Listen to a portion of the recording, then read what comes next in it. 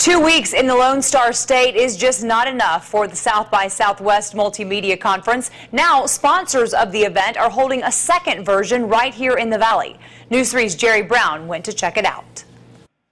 Behind my back here at the Cosmopolitan, Zappos CEO Tony Hsieh is in a question and answer session with young entrepreneurs from around the country. Most local Las Vegans are familiar with the Zappos narrative, the move from California to Henderson, and then the relocation and attempt to revitalize downtown Las Vegas. But for many of the people attending this South by Southwest conference, the subject is new. The Zappos CEO narrated his company's story to a packed ballroom and articulated his vision for the future of downtown Las Vegas.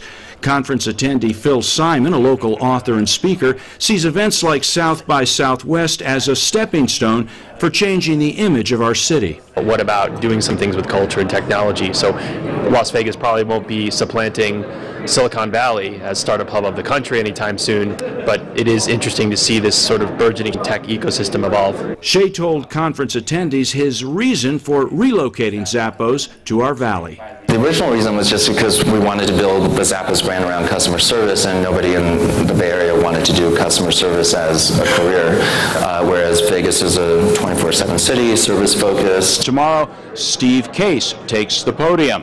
All here at the South by Southwest Conference at the Cosmopolitan. Jerry Brown, back to the studio. Very nice. I'm glad South by Southwest is branching out to Las Vegas. Hopefully it'll be a hit. This whole tech startup thing is really starting to gain some steam. Yeah, it really is. Yep. We had a very beautiful